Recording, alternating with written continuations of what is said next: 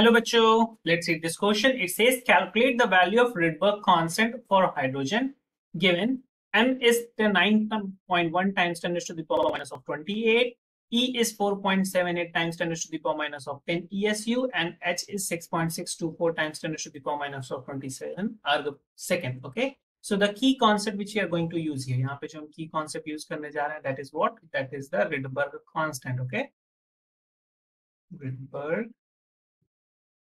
constant. Now, the scientist Johnson Rydberg give us the idea how to calculate the wavelength or the frequency of light in various series और spectra. Okay?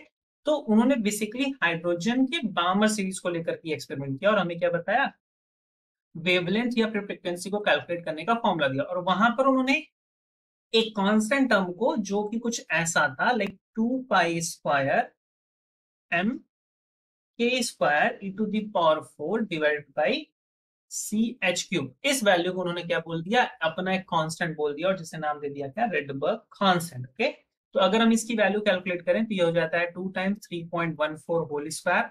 मास क्या होगा, mass given है हमें 9.1 times 10 to the power of minus of 28.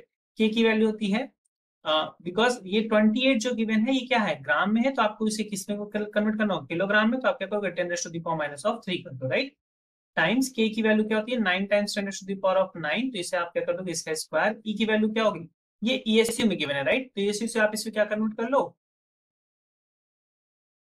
Charge में convert कर लो, तो electron का charge कितना आएगा, कूलम में कन्वर्ट कर लो, तो 1.6 times 10 to the power of minus of 19 coulomb times square of the power of 4 of this divided by सी की वैल्यू कितनी होती है 3 टाइम्स 10 टू द पावर 8 और एच की वैल्यू कितनी गिवन है 6.624 times 10 to the power of minus of 27 अर्ग, तो इसमें आप 10 to the power minus of 7 से मल्टीप्लाई कर दो और इसका होल क्यूब, ये क्या बन जाएगा, जूल, राइट. तो जब आप इसको सॉल्व करोगे तो जो r की वैल्यू आपको मिलेगी वो मिलेगी something around 1.097 times 10 to the power of 7 पर metre, right.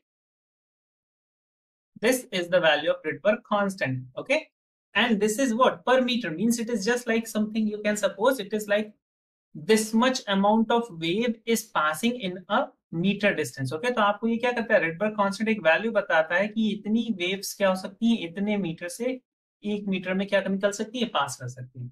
Okay, so this is the value of Rydberg constant. I hope you understand this question. Best of luck. Thank you.